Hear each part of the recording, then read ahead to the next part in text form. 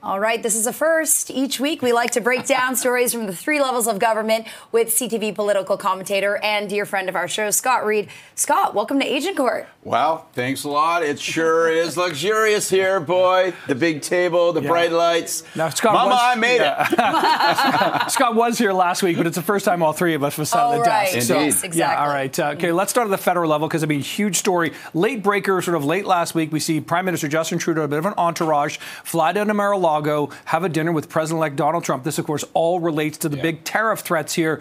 Good move, bad move. Is this helping sort of Canada's cause, I suppose? So it was just over a week that tweet came out from Donald Trump. You know, we're now like 3-4 days since they had dinner at Mar-a-Lago. And I think, the thing that we need to recognize is this still makes news, and it's going to continue to make news, guys. And here's what's interesting. Little bits and details are starting to bubble out. We know that they had meatloaf. I'm sure it was overly cooked. We know that Trump actually had an iPad and was selecting the music for them as they were sitting there. Really? I hadn't heard that Mixmaster detail yet. DJT. We know he did that at one of his playing Leonard Cohen for rallies. the Prime Minister. Yeah. So evidently had lots of discussions about Hallelujah and the various many covers of it. However, I think what's most interesting is you're clearly hearing from the PMO little noises that they think between now and the 20th of January, which is the inauguration date, that they can make a play to actually get past these tariffs. That if they show a blitz of action on the border, maybe exit controls, more physical infrastructure, higher guards, controls with respect to asylum. If they can make action on that, their hope, their belief is possibly they could be spared the tariffs. We'll have to see. It's going to be a tall order, but already you're hearing that kind of talk out of the PMO. And I think it's really interesting to watch this unfold because, many people are saying, well, why would the Prime Minister go down there on bended knee? Others are saying this is a diplomatic coup.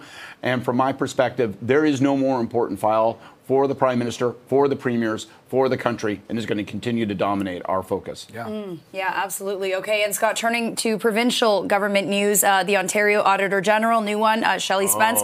She's got several value for money audits, reports coming out today. We're talking Ontario Place, safe injection sites. All of these big sticks of political dynamite. I don't think there's been a bigger stick of political dynamite for the Ford government than Ontario Place. Well, we moved immediately to close it. Why? Well, the roof was falling in. Then you get architects, the people who actually designed the building, say, that's not true. This thing is not going to collapse immediately. It can be repaired and maintained.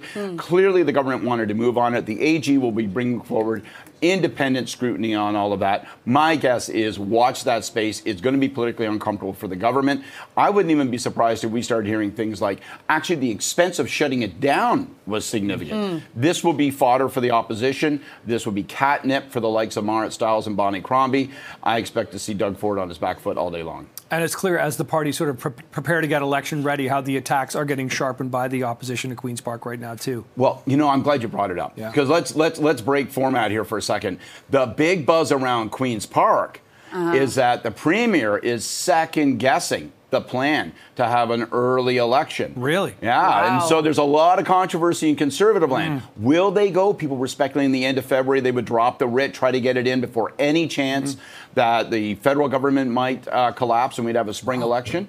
And now I'm hearing buzz that maybe the Premier's getting a little difficult to convince that he should go early. He's a little worried about how the public reacts. So watch that spot. That's going to be very interesting. That is interesting. Okay, the Premier also reacting yesterday as Metrolinx CEO Phil Verster stepping down after 7 years. He's not going to ever see the opening of the Eglinton Crosstown, which of course has been delayed for 4 or 5 years. Not sure any of us will at this point. It kind of feels that way. We know that. But there's going to be people looking to sort of get their pound of flesh out of him, sort of make their complaints and issues. Now, does that kind of go away? Like, what's your assessment on this side of things? Because municipally, it's big. Well, this is the issue. This is technically a provincial issue in that the province appoints the CEO, and we heard the Premier yesterday. Phil Verster, the CEO of Metrolinx, going on to a bigger, better job. We don't know exactly where yet, somewhere in the States, supposedly. Premier's praising him. Here's what I don't get. How is it that the Premier can praise this guy and talk about how he did such an outstanding job, saved our bacon in so many ways? I live in the Avenue Ag area. I know that we have been waiting since the days of the Old Testament for this damn thing to run. I'm positive that when Phil Verster leaves, it will not be by rail, right? So what is going on? Why is there a dissonance? And I expected it would be municipal leaders who really put it on the grill. Because one thing nobody has gotten, municipal leaders haven't gotten, local councillors, city hall, and most importantly, those of us who live in the city. We've never gotten an explanation as to why these delays. What technically has gone wrong? In Is it Verster's fault as a matter of management? Is it that there have been operational challenges that are so overwhelming, no human could overcome them? What exactly has gone on? All we know is that he's leaving and the trains are not rolling. And I think people are going to be asking for a bigger explanation, and that will start with the city. Yeah, we'll be watching for that. Some transparency would be helpful.